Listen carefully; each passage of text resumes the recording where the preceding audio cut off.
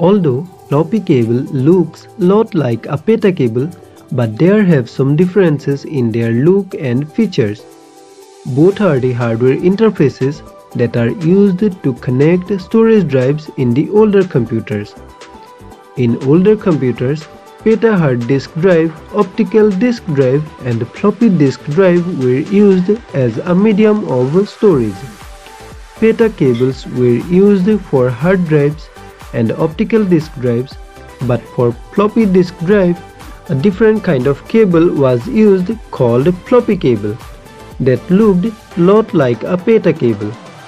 Now let's see what are the differences between them. SATA cable has a total of 40 pins in its connector and 40 or 80 conductors in its ribbon cable. But floppy cable has only 34 pins in its connector and 34 conductors in its ribbon cable. Generally, SATA cable has colored connectors, one in blue, one in white and one in black. But floppy cable has only black connectors. SATA connectors and ports are bigger than floppy cable, but the SATA cable is shorter than floppy cable. It's just 18 inches long.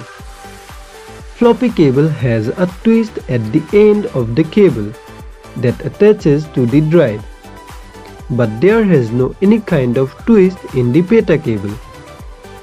While one SATA cable can have a maximum of 3 connectors, one floppy cable may have a maximum of 5 connectors, but each of them can support only up to 2 drives at a time. Thanks for watching.